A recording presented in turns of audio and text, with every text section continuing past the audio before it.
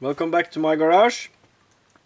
Tonight we are going to drill and epoxy in the tungsten slugs because they have arrived.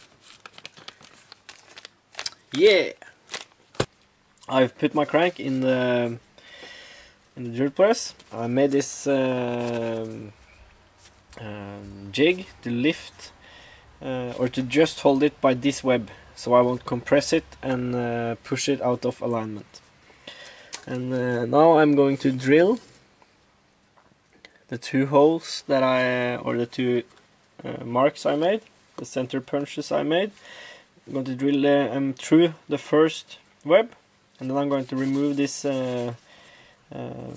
jig and drill through the webs on the other side, or the other webs.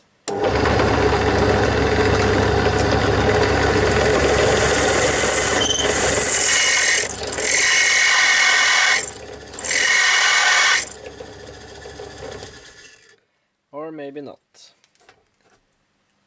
Okay, back with a new sharp drill bit, or at least sharp, and with some cutting fluid, because it quickly the crank material is harder than I anticipated, and the drill quickly got dull.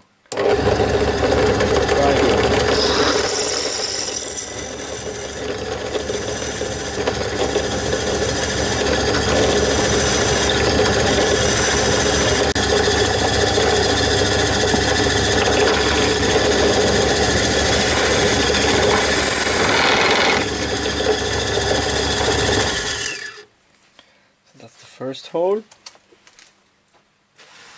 or the first pilot hole. I'll just move on to do the second one. The punch mark.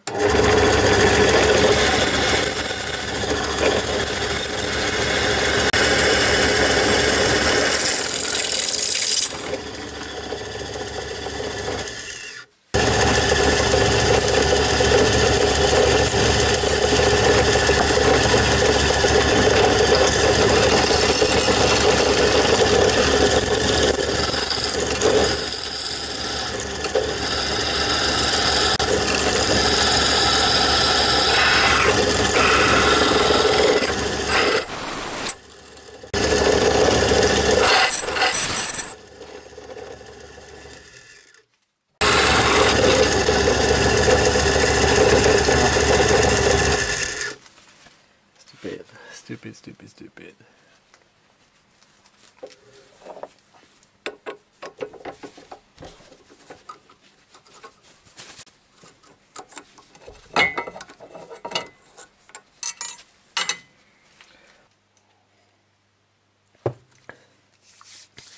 Okay, that did not go as planned, but I managed to drill the holes in the crank. The problems I was having was this crank is apparently case hardened. That's probably normal, but I haven't drilled many cranks, or have never drilled a crank before. So at first I just thought my drill bit was dull, and I put in a new one, and it worked for a little while.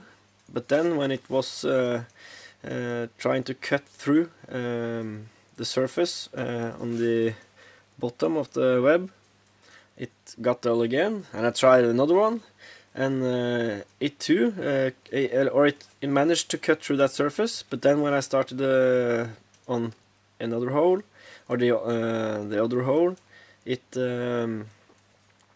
quickly got dull, it broke too, and I can try to show you what happened. Okay, so I don't know if you can see it, but the edge, you can see where the notch in each of the flutes, where the surface of the crank material was actually cutting into the drill bit instead of the other way around. So What I did, or what I was thinking about doing, was because I don't have any carbide drill bits large enough. I was planning to use an old trick of sharpening a masonry bit and using that to cut through the surface. But then I didn't have any of those masonry bits, so I went to the store, and then I found this Bosch universal drill bit, and it's meant for cutting wood and metal and stone and tiles and all the different materials, and it has the standard masonry tip, tungsten tip, I think, maybe, or some other very hard material.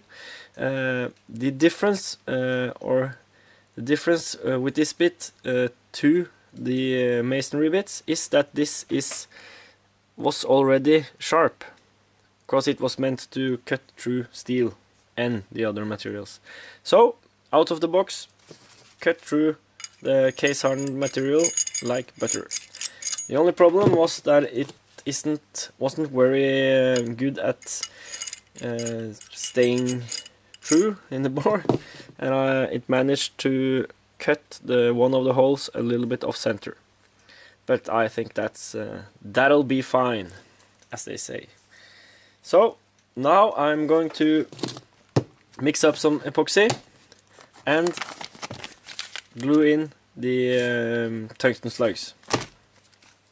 First I'm going to tape the inside of the webs, put in the slugs with epoxy, and then just tape the outside too, so they don't fall out, because I have to lay the crank maybe like this or so. Okay, so first I'm mixing the epoxy, which is actually a super epoxy.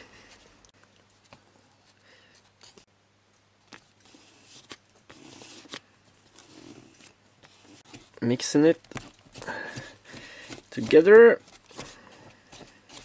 making sure that it's an even color. And this particular epoxy has worked well for me for building up transfers or transfer passages and sealing stuff and in engines. So I am confident that this will last, as opposed to other epoxies I've used that has fallen off or broken, or like that. I'll apply some duct tape to the inside of the crank webs so that the epoxy and the slugs will stay in place.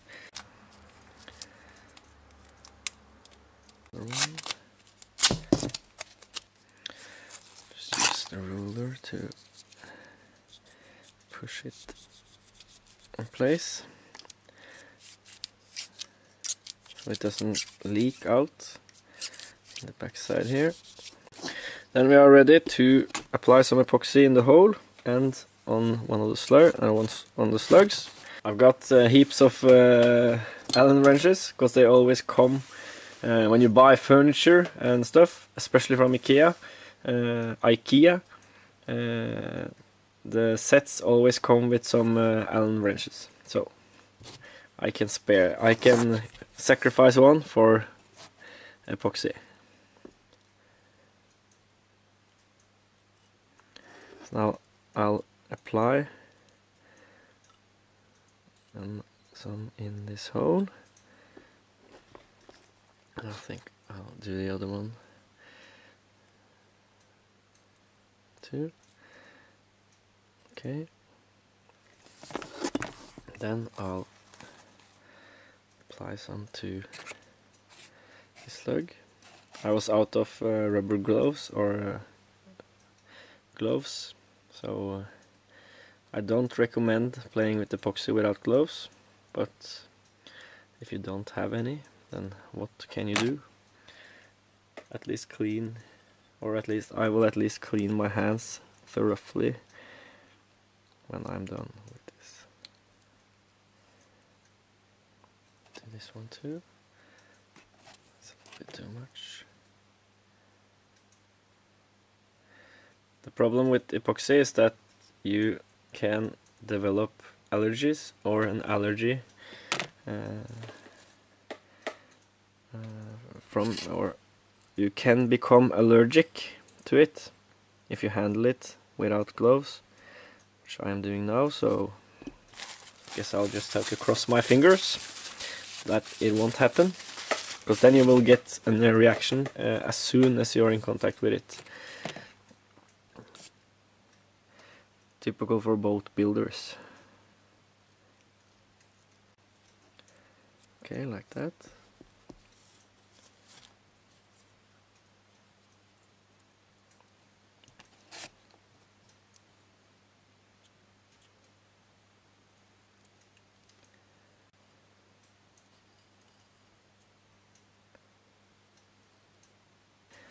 I'll be back when it's cured. So now it's been curing for 24 hours, and it's fully cured.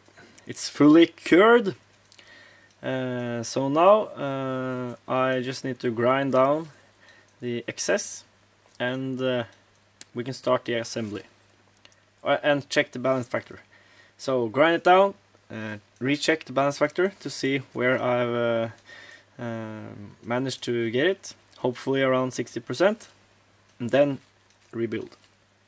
Okay, I'll bring you over to my grinding station, or yeah, grinding station. Okay. Do this all the time. So I said grinding station, but I think I will just finish this or clean this up with hand files. So let's go, and I'll take you along a little bit of the way and then just finish it off camera, because it's not that interesting to watch someone file epoxy.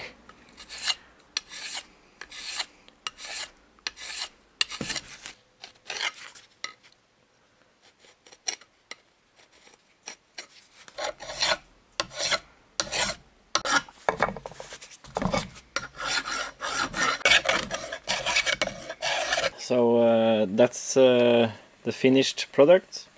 I just smoothed and filed down the excess epoxy, and now I'm going to recheck the balance factor and see if I'm close to 60%, which is what I'm looking for. My scale is acting up a little bit here, so I hope it will work. But anyways, let's get to it. So I'll start by hanging some weight from the conrad. Also about 11 grams. So that's too light. And I'll throw on bearing. Now we're up to about 22 grams. Let's see where that gets us. Okay, so it's a little bit too light, I think. Yep. I'll throw on some more. And I'll stop the conrad.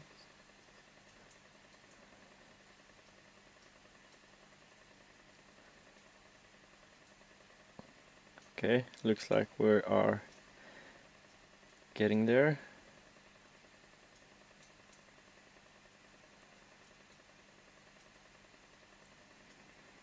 It's a tiny bit too light. Throw on some more.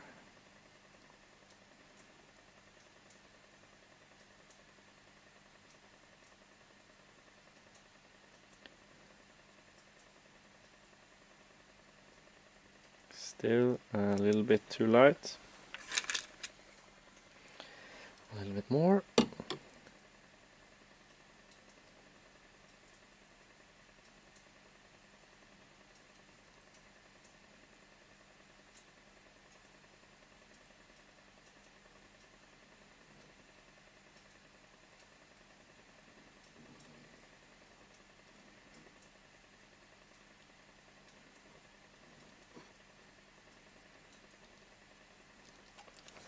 I'll do it the other way around, so that it sits more level.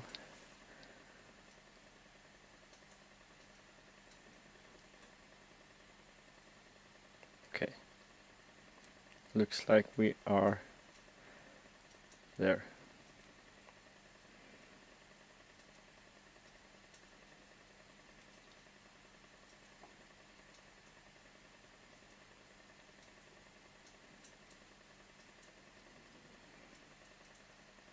A tad bit too light still. Switch it.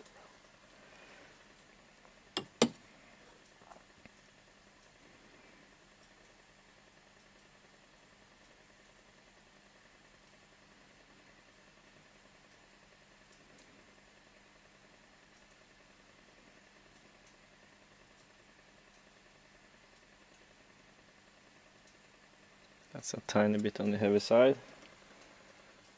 Let's see if I got something lighter.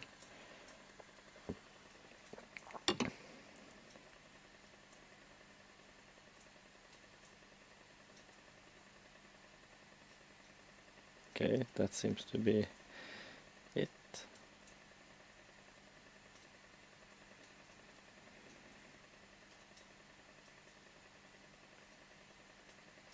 Yep.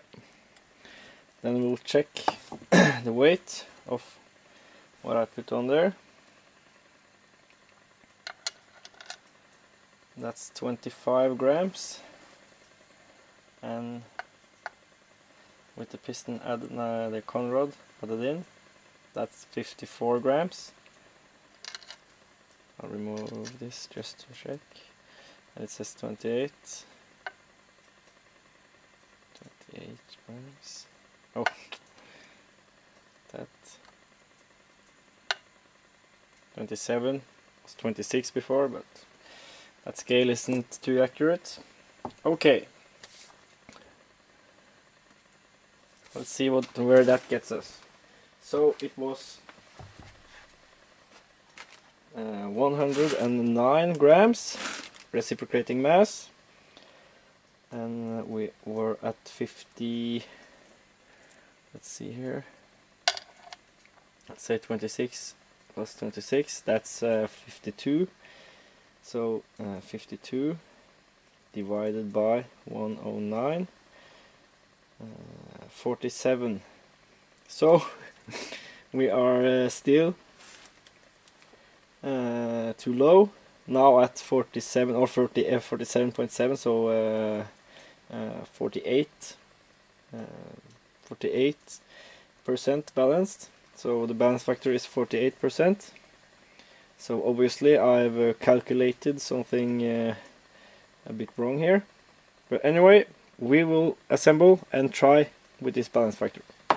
So that's it for this episode. We managed to rebalance the crank to a little less or lower balance factor that than what I originally meant for, and I had obviously